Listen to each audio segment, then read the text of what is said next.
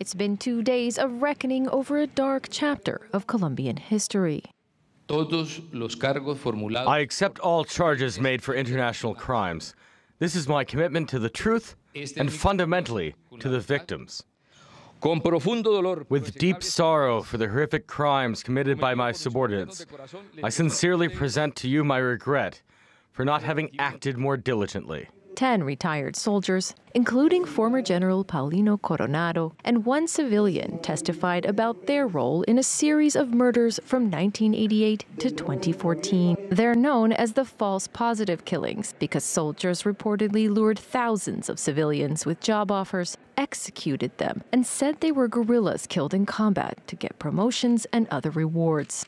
Last year, a court investigation found the Colombian army was behind the extrajudicial killings of at least 6,400 people. I planned and delivered weapons so innocent young men with dreams who were loved by their mothers, by their siblings, by their wives, by their children, were murdered and reported as killed in combat as a result of military operations. That is false. They were illegitimate targets. These were cold-blooded murderers.